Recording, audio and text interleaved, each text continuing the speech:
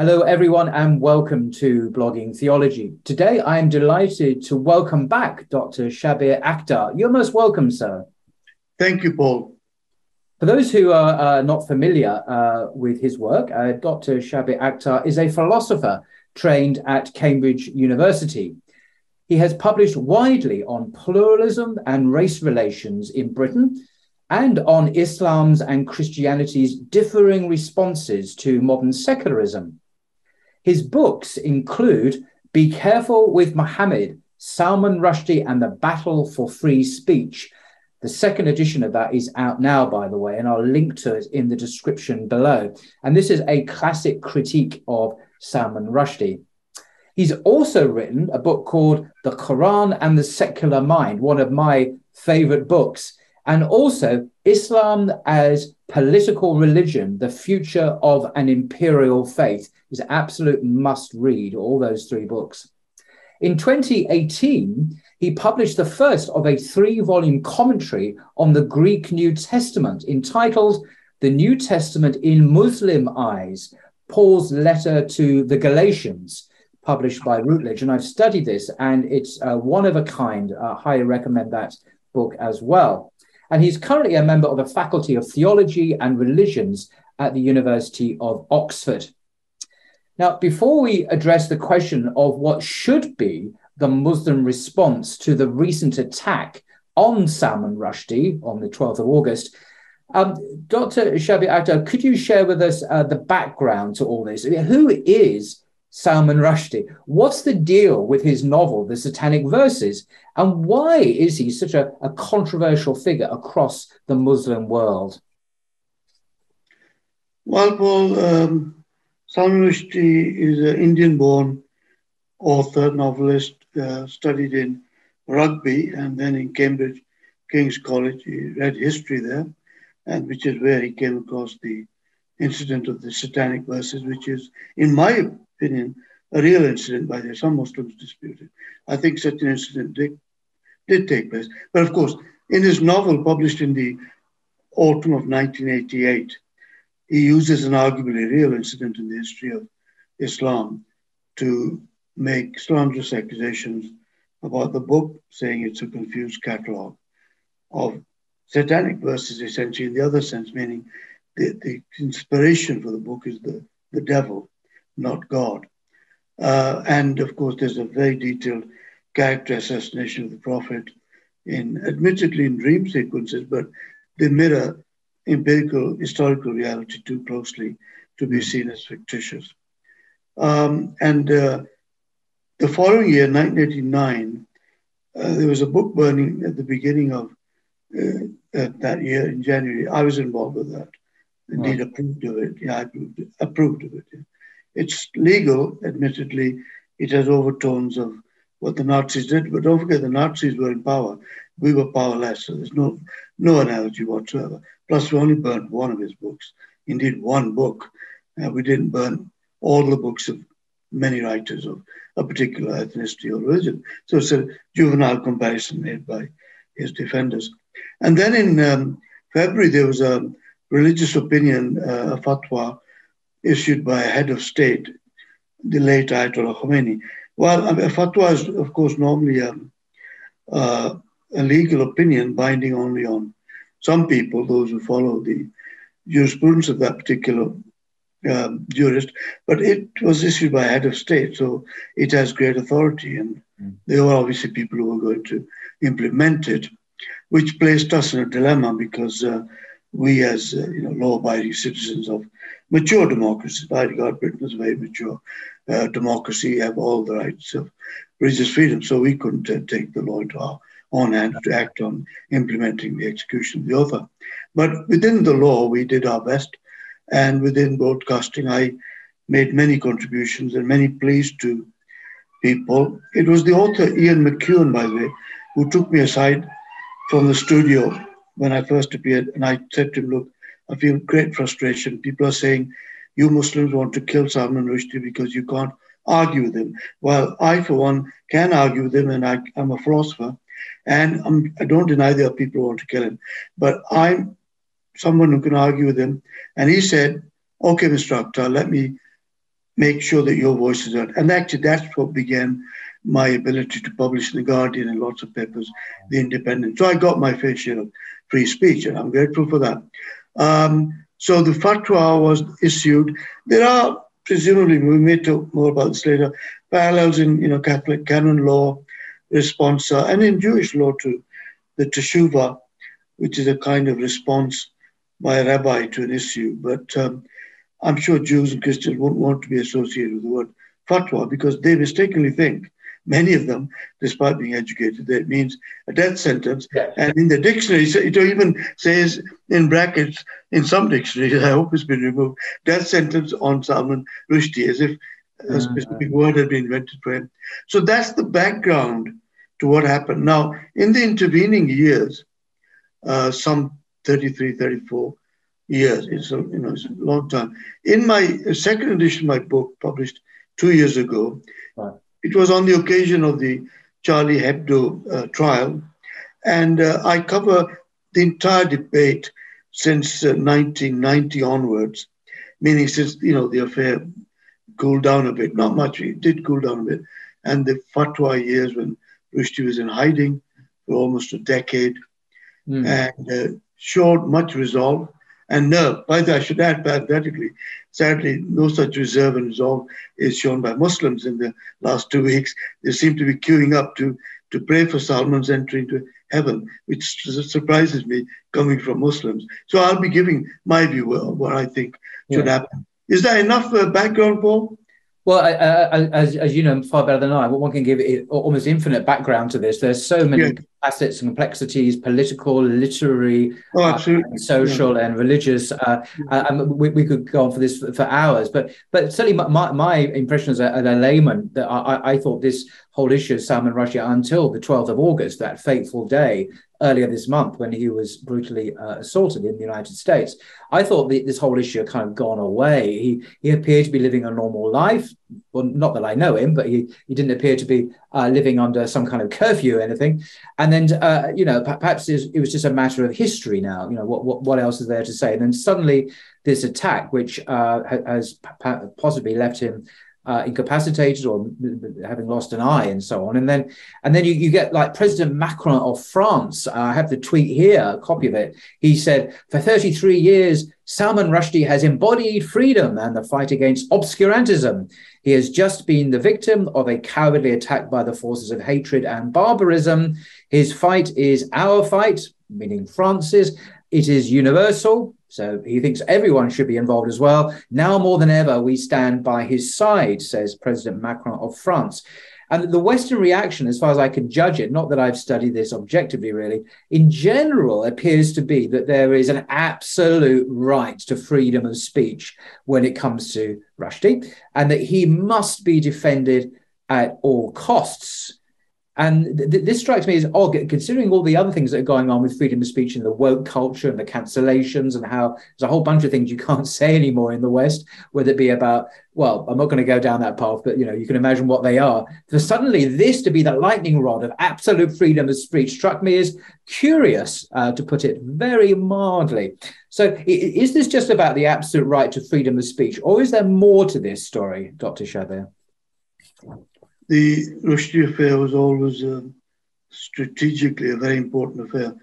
It involved many dimensions, as you know, about the question of the assimilation of Muslims post-Second World War in Western societies. It involved tensions to do with ideology between Islam and the West, between a virtually omnipotent West and practically totally powerless Islam, which I believe is still the case. Let me make two comments. Firstly, on the macro thing, when my second edition was published 2 years ago, the French ambassador to Indonesia singled me out and attacked that book because I'd mentioned about the Charlie Hebdo affair. And again, as you know, French people are very passionate about laïcité, about secularism. So he was outraged by a book trying to still explain at least the Islamic position on secularism, a topic I cover in great depth in Islam as Political Religion. The second oddity, which I may mention at the beginning, is I'm a bit surprised that, ironically, in an affair about freedom of speech, freedom of information. How come there's a blackout and a censorship on Rushdie? I mean, 2 weeks have passed. We know practically nothing, even factually. Of course, the interpretive issues will always be controversial. There'll always be diehard fanatics who defend Rushdie's right to freedom of speech, as if freedom of speech were an absolute principle in any culture at any time, let alone now, as you mentioned, with the new sacred identity of transgender and sexual politics and whether we should have a third toilet. I mean, that seems to be quite sacred. No one dares to. No. I wonder if Rushdie is courageous enough. They say that he's speaking truth to power. Well, I'd like to know which power they're talking about. Muslims have no power, and he certainly doesn't speak truth to Western power with all the immoral foreign policies of Western governments, including particularly America, and sadly, increasingly, of Great Britain as a country that allies itself to American foreign policy, which is outright immoral. Yes, I mean, it's always struck because I know about a year ago, Macron took a great offence at a billboard, I think it was somewhere here in the south of France, which portrayed him as a certain notorious German figure in the 1930s, right, and mocking him. And this was during the election period, and he took them to court and said, "This is outrageous. How dare a political opponent possibly portray me as this German figure?" And he's disliked. Macron is disliked by many people in France for his perceived arrogance and dictatorial demeanor. So Macron was very clear that freedom of speech shouldn't operate when it comes to public satirizing of his own persona, his great persona. So it struck me as slightly odd, to put it mildly, that he should come out very strongly in favor of free speech when it comes to Salman Rushdie. And some people think that it might be this might be like a Trojan horse for criticism of Islam and Muslims, particularly living in the West, and the whole issue of integration in France. And it's just an excuse to bash Muslims, basically, under the cover of this absolute right to freedom of speech. Do you think there's any... Yeah, well, yeah, of course, that's self-evidently true. But, there are people who are professionally engaged in obscuring the truth about the ideological background to this.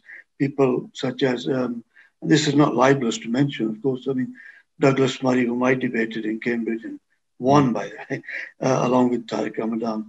And there's INSC Ali. There's a whole industry based on Islamophobia. People make a lot of money out of attacking Islam. Rushdie himself became extremely wealthy as a result of attacking Islam. Sadly, this is a double standard. Yes, indeed. I think you're right that people know that there are limits in law. And on a personal level, Mr. Rushdie, if you exercise any freedom, such as the freedom of speech, to an absolute degree, then automatically you put limits on competing rights, such as the right of mobility and going to the theaters in New York, because somebody might meet you on there and improve your manners. Okay. So, what should be the Muslim response to the recent attack on Salman Rushdie? So, some Muslims, I don't know, it could be just one or two or more, have been very jubilant and praised this attack. Others have said, no, this is a freedom of speech issue, and others have condemned the attack because, Islamically, my understanding of Sharia, correct me if I'm wrong, is if we're living in a country like Britain, we should obey the law. The Sharia says, because we have a covenant with the powers that be to live an orderly and law-abiding existence. So, as long as Muslims are not asked to do anything that's sinful, like eat pork or something, but otherwise we're to obey the law. What is the appropriate Muslim response to this attack, do you think? Right. Well, I agree with you that we should live within the law of the land. And in fact, in my case here in Britain, we live in a land that is actually given people extensive rights, especially in the area of religious freedom. So we have no reason to complain. However, it must be said that laws can be unjust and need to be changed. Fortunately, in Britain, it's a mature parliamentary democracy. We do it through consensus and lobbying, not through killing. It's a remarkable and good feature of British politics that many demonstrations took place. I went to many myself. Some got quite violent, but because our police is quite restrained, unlike other countries where demonstrations took place and dozens of people were killed in Pakistan, in India, so on. But in Britain, we've not had a single casualty in that way. And that's proof that the law protects everyone, us Muslims, as well as Rushdie. Having said that, it's obvious to me that people only need to demonstrate if they're powerless. No powerful person ever demonstrates on the streets. I've never seen Salman Rushdie demonstrating on the streets. Now, some of his supporters have, but Mr. Rushdie has a direct line to ministers, foreign office, presidents. I mean, you can't compare his access and freedom of speech to someone like myself or any ordinary Muslim. We have very limited access to freedom of speech. As I say, it was a coincidence in a way that Ian McEwan and Michael Ignatieff, the Canadian intellectual, gave me some space. Philosopher like yourself. Yeah, absolutely. And to others. But, in the case of Ignatieff, there was private attempts to actually pull the program, The Late Show, on which I appeared. And Michael told me that. He said, but I said to them, look, this is a principle too. If we're going to give absolute freedom of speech to Salman Rushdie, we can't deny it to other citizens of this country like Shabbir Akhtar. So, I mean, that's an honorable thing. And I've always admired that accompanied tradition of fair play that we have, I think, largely in Britain, actually. I don't see such fair play in academic freedom in America, where I lived for 10 years, or in France, for that matter. So that's the first aspect of it. Now, the question about what Rushdie has actually done, the amount of harm he's caused, moral injury, if you like, not legal injury, because, obviously it's within the law what he's done, but one can do things within the law which are immoral. And there's no question that what he's doing and has done and continues arrogantly to do is extremely immoral and wicked. I regard him as a megalomaniac who has no concern about anyone. He'll drop any ally, even, Western allies, if they offend him. And he's never had any respect for Muslims or for Islam. I think he's been forced to the negotiating table with that fake conversion and because of the logic of power. I mean, Rushdie is a very powerful man with complete backing of a very powerful part of the world. So when Ayatollah Khomeini gave his fatwa, one corollary of that was that it forced Rushdie to suddenly realize that this is a matter in the sphere of physical military power. It's not just him against illiterate, inarticulate peasants in Bradford, for example. And so that reason, I have no sympathy whatsoever by it, because Rushdie has caused much bloodshed in the world. You might say, is it direct? Yes, I think it is direct causation. Books can cause assassinations and killings. So I think he has to accept responsibility for what he has done morally, offer a more sincere kind of apology. Right now, he's just gloating in the fact that he is actually, after the president of the US, perhaps the most powerful man in the world. I mean, how many left-wing intellectuals, for example, who are critical of Western ideas and policies politically, get the kind of coverage he does? How often do you see Noam Chomsky, the brilliant Jewish-American scholar, on TV talking about Israel? Whereas Rushdie is everywhere. In fact, there was a time I was afraid to put on the TV because he's always around, isn't he? And what he's saying is incoherent. And all his defenders, I find, are saying the same thing. There's no actual argument in what they're saying because the hypocrisy and double standards are so palpable. This, I think, might be the reason why. Can I just try and present an argument? It's not necessarily my argument, of course. I'm just trying to present what some people out there might say. They say, look at Christianity in recent decades. Say in Britain, we've had The Life of Brian, there's a Monty Python film. We've had the public mocking of Jesus Christ, upon whom be peace, in the media, in comedy, in stand-up comedians online. And Christians mostly take it with good part. They say, look, we can laugh at our religion and so on. So why can't Muslims also go along with this? Again, I just stress this is not my personal opinion, but they're saying, look, the president has been set. Christians now take these things, they take these knocks and these criticisms and satire without getting upset. So why can't Muslims follow this example? That would be an argument that I have heard. How would you, as a Muslim philosopher and an expert on this whole sorry story. How would you respond to that? Well, the differences between Islamic and Christian ethics are quite fundamental. So I have great respect for Christian ethics, actually. And there are sincere followers of Christ who do take it seriously, the dominical command by Jesus himself to his followers about loving enemies in Matthew's gospel. But the problem is Islamic ethics is not Christian ethics. Our ethics is different. Our ethics, based on the beautiful example of the Prophet Muhammad, is you should repay good with something better, but you should repay evil with justice. We don't love our enemies, and I personally think it's psychologically an incoherent idea, and I don't think it's right that one should love ideological enemies. You can love and forgive personal enemies. The Prophet did all the time. We have a complete list of the people who were executed during the least bloody revolution in human history, the conquest of Mecca.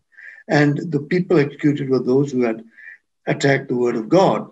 The Prophet, in fact, even forgave some incredible war atrocities against his own relatives done by the pagan Meccans, which is why, and he gave a general amnesty, which is why practically the entire city converted in a bloodless revolution.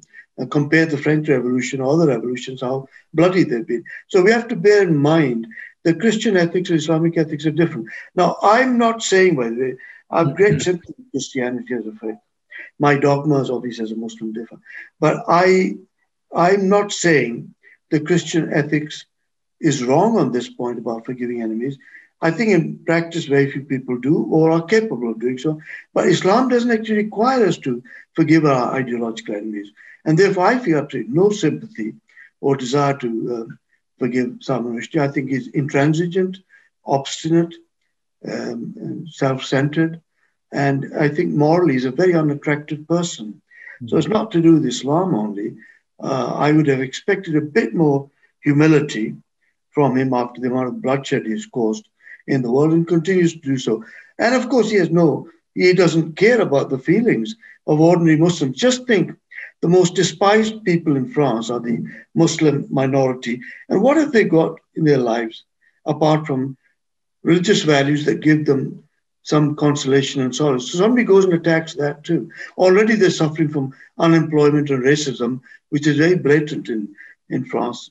I'm very glad to say Britain is actually quite a racially tolerant society. As I worked in race relations, I realized how lucky I was to be in a country like England. And I also realized when Muslims would make casually anti-Semitic comments, or Jews are behind all this. Yes, there are secularized Jews in the publishing industry, but the truth is that some of the people at the forefront of securing racial justice for Muslim minorities and all minorities were Jews.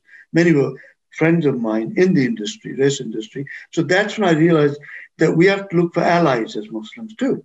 So if you get conscientious, good, faithful Christians, and there are many like that, I know many as friends and Jews, then we should work with them. But the point here is that this whole Rushdie affair is not really about freedom of speech, because it's long been refuted, the argument that it's about that. And I think even his diehard fanatical defenders like the elusive Kenan Malik, whose religion and background nobody knows, even they admit secretly, I'm sure, drunken parties, that it's not about that. It's just a way of giving pain to Muslims. It's a form of masochism, I say, to masochism. I think another objection, again, it's not representing my personal views, but other people do say that the notion of blasphemy, the offence of blasphemy, is no longer part of British law. In fact, interesting, it was until fairly recently, actually, as was the notion of treason. Now, that both of these are kind of gone from the British law. So that this is kind of like a reintroduction of the blasphemy law, and not that Muslims are calling for this specifically, but the implied condemnation of Rushdie seems to be bringing a notion of the egregiousness of blasphemy back into the public square as something that is actionable. There's something that operates in the public domain. And for many secularists in Britain, this makes them uncomfortable, because they think we should be free to mock religion, particularly Islam, as you say, gets the overwhelming brunt of this, and particularly as Christians now seem to accept the mocking of their faith. I'm never quite sure why they should, but they seem to. But there seems to be this that blasphemy is now becoming a live issue, and a lot of people thought we put that to bed, and now it's coming back again. And that is something that how do you reassure, if you do reassure those British people who feel this is something of concern? How do you communicate that this is actually a legitimate concern with blasphemy, is an offence, an insult against a sacred figure, put it that way, that this is something that shouldn't be tolerated in a society that is civilized, that shows mutual respect? That's not my argument, though.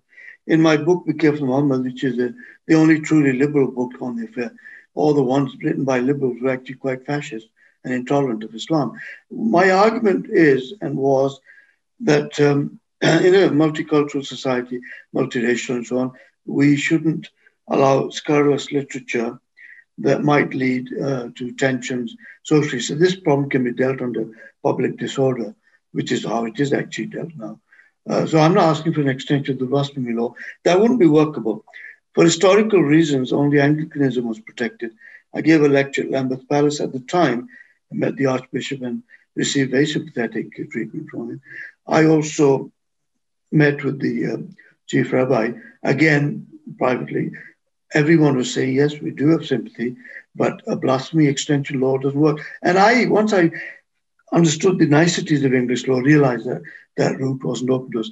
But you see, the problem is that with Christianity, and certainly with Judaism, because there's a privileged place for Jewish suffering post-Holocaust, the thing is they've got enough cultural sympathy and capital.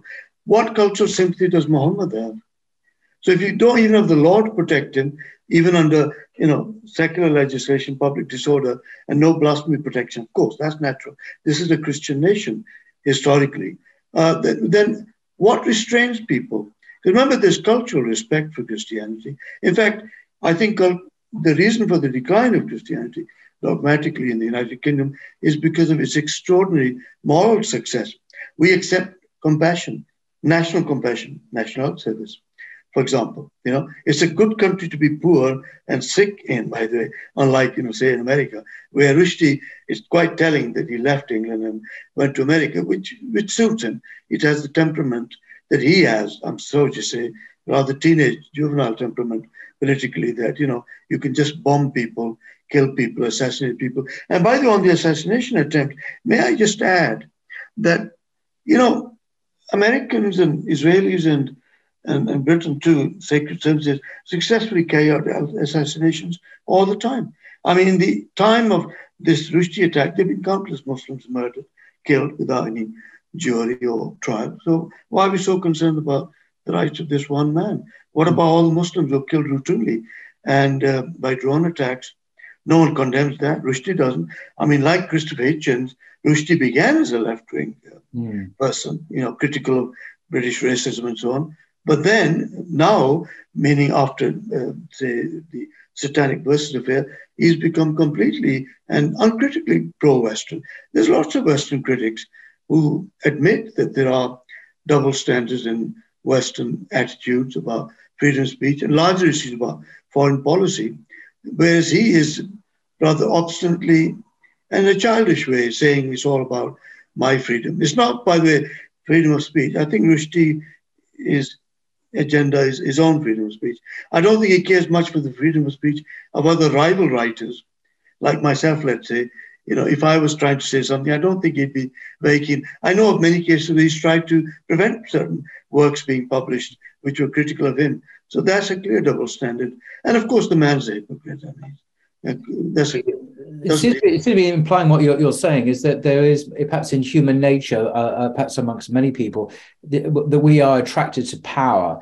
And American power, this is the current, obviously, hegemony of the current world leader, and that it's easy to go along with it, and you can get preferment, you can get praise, you can get a lucrative job, you can get celebrated as he is in Salman Rushdie in New York and so on, affected as a celebrity, and all the publicity and the money and the beautiful wife and everything else.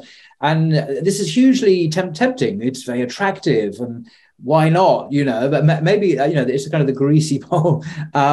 And maybe that's why some of these people who were, as you say, you mentioned a couple of figures, got quite critical of the double standards, suddenly become rather at home in the very world that they had criticized before. Right, absolutely. I mean, when you assess this matter morally and according to Quranic standards, then the correct position, to sum up, Paul, on this, actual guidance for Muslims, is that while we cannot condone, the attack on him, right, because we live in societies where adherence to these laws benefit all of us. I mean, after all, by and large, even after 9/11, I mean, Americans showed restraint. There wasn't mass killings of the kind that would have happened in India, let's say. If there'd been a Muslim terrorist attack, they would have got communal violence straight away, and thousands would have died. We didn't have that. So I think that the responsible position is, this is my own position, I think it's the only correct position, incidentally, is that while we have no sympathy with him because of his record of what he's done, we cannot encourage our youngsters and militants settled here to carry out such attacks. But I do not think that Rushdie is an example of freedom of conscience even. I don't think he has a conscience, in fact. I support people who conscientiously differ from me, like the many Christians do. And I think this is not a matter of conscience. Besides, conscience is the right to do the right thing. Conscience is not the right to act in an evil way. No. So if Hitler, for example, had a conscience, that doesn't make him a man of integrity because he's evil. And again, the principles involved here, the point is that nothing is wrong about an extreme principle, like extreme principles such as absolutely insisting on freedom of speech, or in our case, our extreme limiting principle is the unnegotiable honor of the Prophet Muhammad. Nothing wrong with extremism. Question is, what's the content of the extreme view? If it's true, you should defend it. What's wrong with extremism is that it's factually untrue. So, for example, when Muslims say privately sometimes, oh, Jews are behind this, I reject that because there's no empirical evidence for it. And so that I regard as an extreme opinion on the grounds it's a mistaken opinion. Nothing wrong with extremism, by the way, if you're being extreme about the right things. Like, for example, I believe in absolute standards of justice. I'm a disciple of Muhammad. Mm-hmm. It just seems to me that this emphasis that Macron placed in his tweet on the absolute right to freedom of speech is just so selective that a whole raft of other freedom of speech issues where he doesn't support any freedom of speech. And these are, on issues of morality, issues of secularism, issues of the lampooning of himself during political elections and, lampooning politicians. Hogarth did it in England famously with his cartoons. This is kind of part of the Western tradition. And he took the guy and prosecuted him, because he's the president of France. I was just personally stunned at the incongruity, the inconsistency, as you call it, the hypocrisy of standing up on this one example in such absolute terms. But on all these other examples, this issue wasn't in any way flagged up, the right to freedom of speech. And I thought that was just very, very curious. And how few people have noticed, I mean, Muslims have noticed this, of course, you have. But in the general media, how few people have remarked on that incongruity and that inconsistency and that hypocrisy. People are not saying, how can you say that, Macron, given all these other things? People are not saying that. They're saying, well, we stand, it's like, Downing Street, we stand with Salman Rushdie, blah, blah, and not noting the double standards going on. Yeah, absolutely. Well, I mean, it's been a very juvenile reaction from Western thinkers. Big disappointment to me, actually, because I'm very keen to engage the West's intellectual traditions, because I like the fact that while there's much criticism of Islam and rejection, there's always been an accompanying honorable tradition of scholarship in the West, particularly in Britain, which has been very fair to Islam as well, increasingly, I think, in the last 30, 40 years, post-Orientalism. I think the other difficulty here is that it's difficult to know how to move out of this deadlock.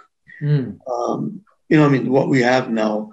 I mean, I have colleagues at the University of Oxford who have never seen this issue as being one in the sphere of power. They all think it's simply to do with one man's literary rights. Exactly.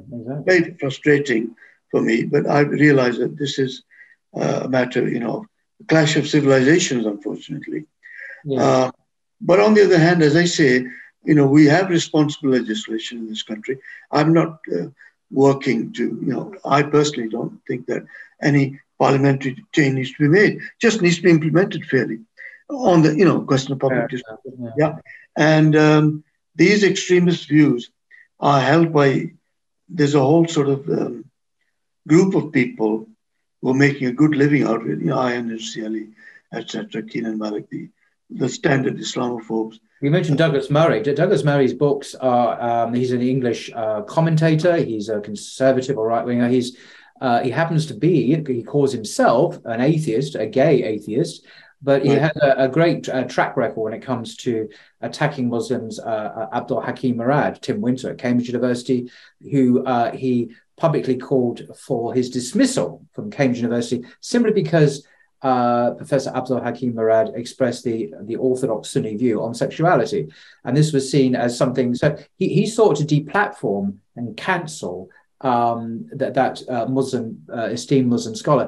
And yet Murray will speak out for freedom of speech when it comes to Salman Rushdie. So you clear that this is not a consistent, fair, objective ethic. It's slanted in a particular worldview, which is the Western clash of civilizations narrative that you just mentioned. Well, I mean, I would add on this point that because I'm trained as a philosopher and lived most of my life among agnostics and atheists, I actually have a lot of respect for the secular humanist tradition, what's good in it, which means that I don't respect people like Richard Dawkins, whose work I find to be very shallow.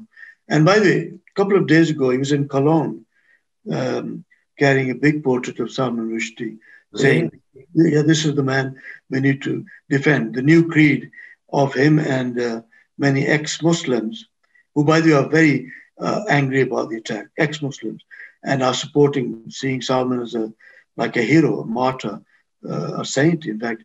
And I think that these types of people, ex-Muslims, for example, why do ex-Muslims call themselves ex-Muslims? If you've left the faith, call yourself by some other. But of course, it's politically very convenient to keep on saying, oh, by the way, I left Islam, because that makes you very valuable in the media, right?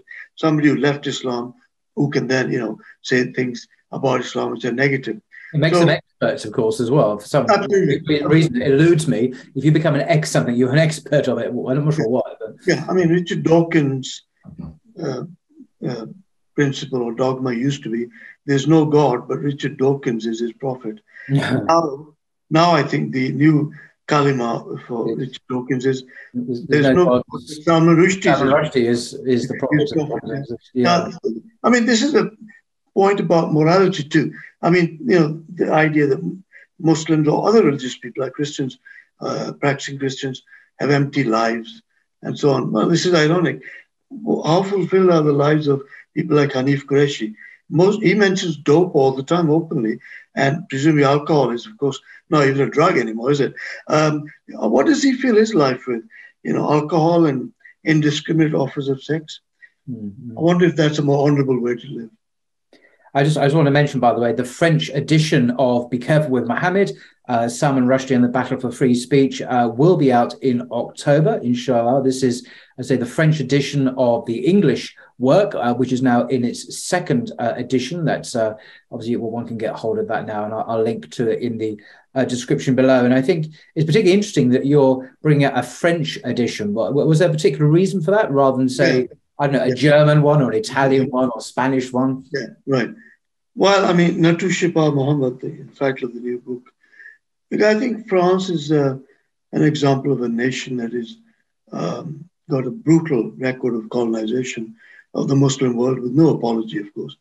And by the way, on that point, in case I'm accused of double standards, I've often said to Muslims that the fact that the North African church, which was there at the time of the early Islamic conquest of the 8th century, I think we Muslims, if insofar as we behave badly, I don't think we did. I think there was a principle involved in the Quran Sunnah of protecting the Jewish and Christian minorities. But insofar as people didn't, I think we do. You should be repentant about that and openly say to Christian colleagues that, for example, in the murder of some monks in Algeria now, that's completely wrong by Muslim militants. And so I'm just saying, this double standard issue is, as I say, one of morality for me as a man who's utterly just, because I'm following the Quranic command, which was implemented by the Prophet of Islam. So, I'm not saying by in any of this, any kind of self-righteous view that, Muslims are a perfect community. No. And in fact, Rushdie, in some of his novels, like the novel called Shame, does expose hypocrisy in the Pakistani elite very ably. And no one was upset about that, except the Pakistani elite, of course, because we know we are human. There is hypocrisy. In fact, there's an excellent novel by an historian, David Coate, Caute, called Fatima's Scarf, which was written actually about the characters in Bradford, including me. I'm satirized there. Yeah, it's a wonderful novel. But the point is, I actually endorsed David Coate's novel. David Coate is a very well-known left-wing historian. He couldn't find a publisher for that novel, by the way. But it's written with humor. It doesn't descend into obscenity. It satirizes me a great deal. It's easy to recognize that it's me he's satirizing, and other figures that he brings into it who are actors in this whole drama. But I endorsed it because I'm human. I have failings. But I do defend a holy exemplar, which is the Prophet. That, for me, is unnegotiable, just as freedom of speech is unnegotiable for my critics and our enemies. And of course, there are new sacred cows, as some people call them, yes, in the West now, which you can't criticize. And it's not just that, people will frown at you, that you can be arrested, you can be charged and prosecuted, and you can go to prison. And in extreme cases, like Julian Assange, whose big crime was to actually expose some very serious American war crimes during the war in Iraq, he is still rotting in a prison in London, waiting extradition to the United States. So, there are lots of free speech limits, which are arguably not just on this. But coming back to the French edition of Be Careful with Mohammed, so you wanted to come out of France particularly because of its colonial history, its highly questionable record, shall we say, in its relations with Muslims and treatment of Muslims in France. Is that the main reason? Well, yeah, that, and because, France has a history of Crusader mentality. Remember, the Crusades started in France in the 11th century. Talking about the first, second, third Crusade. Britain also, of course, Richard the Lionheart. But I think the current situation of French Muslims is deplorable. And, unemployment and so much marginalization. Only thing of value in their lives is faith, and that's been attacked too quite brutally and at government level. If this was just right-wing thugs doing it, it'd be different. But the government, Macron himself, has openly condemned Islam as a religion of terrorism. So we need to. I should add, by the way, on this freedom of speech, the use of speech. Professor Jordan Peterson of Canada, one of our great intellectuals at the moment. I'm a fan of his. He has pointed out the Canadian government has even tried to legislate certain expressions, to do with the gender question. Pronouns and so on. Yeah, I'm saying, pronouns, that's one. Yeah. And he very bravely took on the government. And also the other sacred cow is attacking Islam on the feminist questions of patriarchy. Again, I think Peter Johnson is a great ally. Peter Johnson is Christian. I'm not certain about that, but I believe he is Christian. And he's the type of Christian which I think we can all admire for his courage. Mm-hmm. No, indeed. So this is coming out in October, this work in France. Will it be translated in any other languages, or is that the main one at the moment? Well, I'm interested in having translations in Spanish particularly. It's a language that's widely spoken, of course. It's the language of identity of more people than even of English, which is mainly a language of communication, not of identity. Right? Everybody speaks English, but that doesn't mean they're English or even British. Spanish context is important because my work on liberation theology, Islamic liberation theology, the book you mentioned, Islam as Political Religion, I think would appeal to the Hispanic-speaking nations of Latin America, who have been treated very badly by Christians up in America. And America is a deplorable record, which, of course, to be fair, Rushdie has in the past condemned. I mean, I'm not saying that Rushdie is indifferent to American excesses. I think he's critical of Trump, for example, was critical of Trump, so to be fair to him. And some of his early work on countering racism was excellent. I should say another surprise, apart from the fact that the apostates of Islam have now made Rushdie into their prophet, it came as a surprise to me. Another surprise I find is that the most insightful stance being taken on the Rushdie current affair, the stabbing, this particular trajectory which it has now assumed in 2022, is by those people who are in the area of post-colonial studies. And I think they see the power dynamic. Yes. Many of them are secularized Muslims, or not Muslims at all, but I mean, you find that in their work there's an awareness that this is to do with power and real politics. It's not to do with some abstract, innocent issue of literature. I think the asymmetry of power is a key point here, but also that there appears to be no respect for the sacred anymore. I mean, by sacred, I mean the actual religious sacred rather than the new sacred cows, which we can't criticize. So there is the asymmetry of power allied with the permissibility of defaming and insulting sacred people, whether it be Jesus or Muhammad or whoever, be peace. This kind of lethal combination weaponizes abuse. As you say, there isn't also this cultural capital, I think you mentioned earlier, with the Prophet Muhammad in the West. He's not, there's no tradition of reverence for no informal respect for him. Yeah, at all. So he's just seen as someone who could be viciously abused verbally or he's seen as somebody who was a pedophile and a terrorist. Which other founder of a world faith is described routinely in that way? Yeah. He's probably the most. I think I've read somewhere. He's the most maligned religious in the history of the world. He's actually one of the most loved. Sorry, Paul, to interrupt you. Maligned, but on the other side, by his followers, true followers, and how few are those, he's generally loved and admired too. I mean, in early Islam, you see that. Sadly, not anymore. In the last 50 years, I think Muslims have also lost respect for their prophet. I mean, when you look at the history of the Rushdie affair, the Arab world is conspicuously absent. All the demonstrations were done by Southeast Asian people, Pakistanis like myself, were settled in the diaspora, and officially by Iran. Which Arab country has taken any kind of stance on Rushdie to empower us? No one. So no, not even the Turkish president. Did he speak out publicly? I don't know. As a question. Of course, you might be right. Erdogan. Not sure. He might have, because he would do, I suspect. I don't know. There's such a censorship of this story in the Western media, ironically, that I just don't know the facts, let alone what the controversies are. I do hear the loud voices of, indignant voices of Keenan Malik and other people saying, of course, repetitive, there's no actual argument there. I should say, by the way, that on a religious note, since I'm a religious person, although I don't look religious.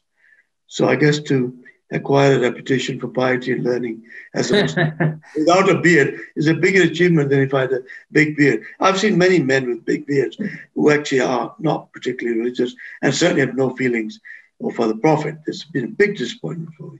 I won't mention names, but I think we all know who they are. And I think a lot of ordinary Muslims have lost respect for their leadership.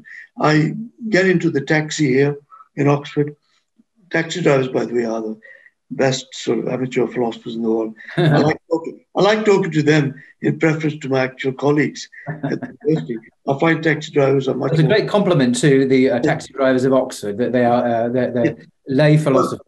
I don't restrict it to Oxford. Whenever I go to a new city anywhere in the world, I've traveled widely, I always say to the academics there, please don't come and collect me at the airport. I do. I want to hear something real and authentic and not the fake rubbish that most intellectuals speak.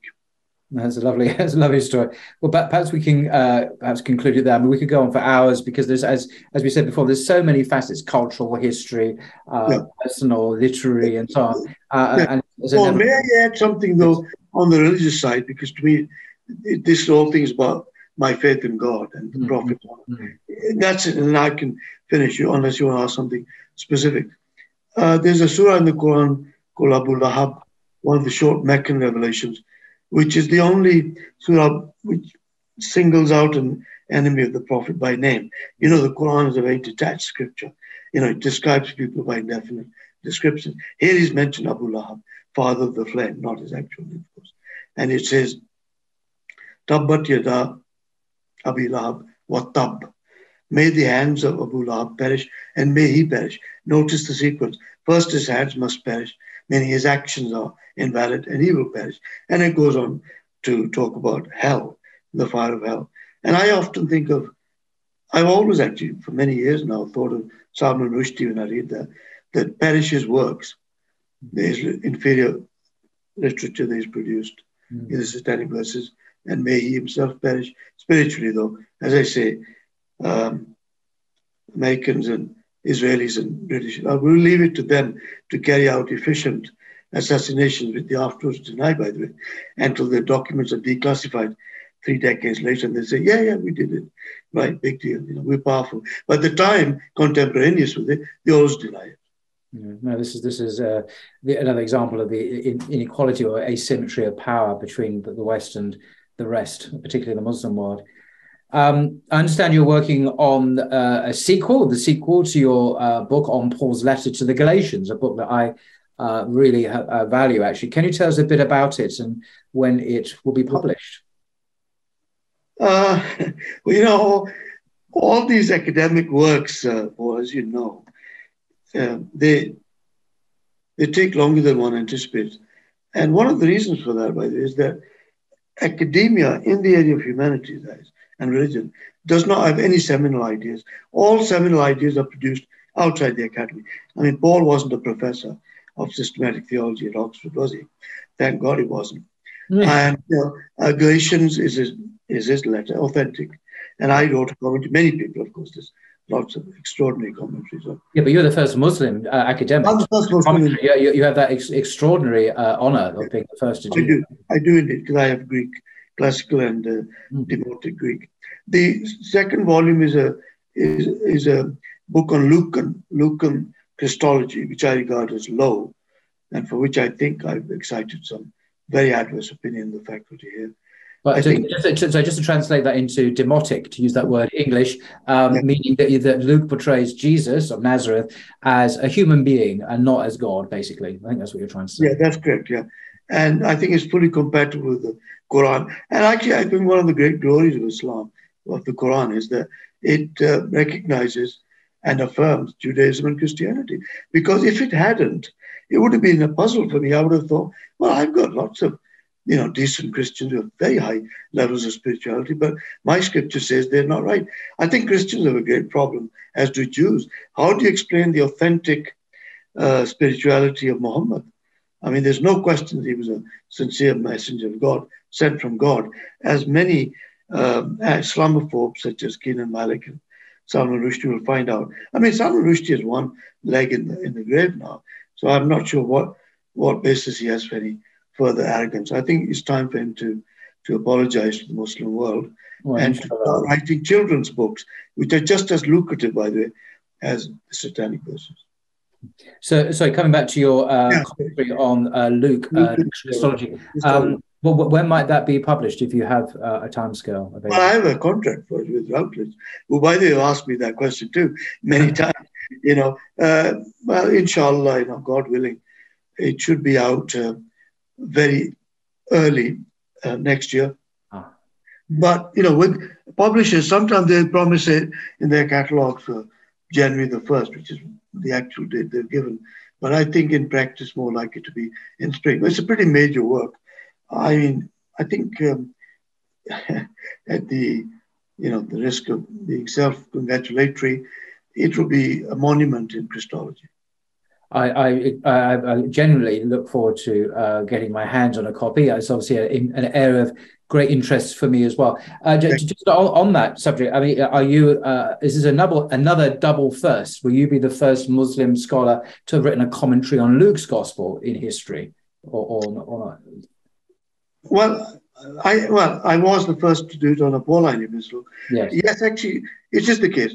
No, however, in another sense, we do have commentaries from colonial India where people were interested, for example, in Luke's Gospel in response to missionaries. But the problem is none of them had the privilege of the languages, because studying Christian origins is hard work. You need, obviously, Hebrew, biblical Hebrew, a smattering of Aramaic, for the Old Testament, these two languages.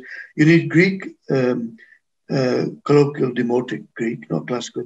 The New Testament. And German, presumably. Well, you also need Latin for the early, for the Vulgate and and you need the Septuagint in Greek. Yes, German is very distinguished language for biblical scholarship. I'm saying you need a lot. With Islam, you can just suffice.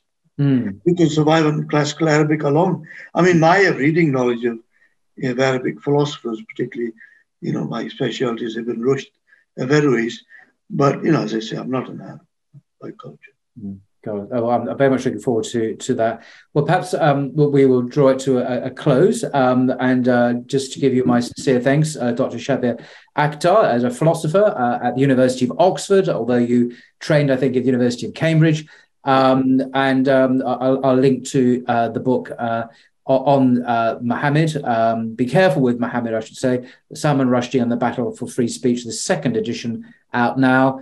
And we look forward to the French edition coming out in October, and I'll get a copy of that as well. Be interested to keep my eye on how that does here in France. Hopefully it will make a splash and will be reviewed by the French media here, inshallah. So thank you. Well, I hope somebody will burn it.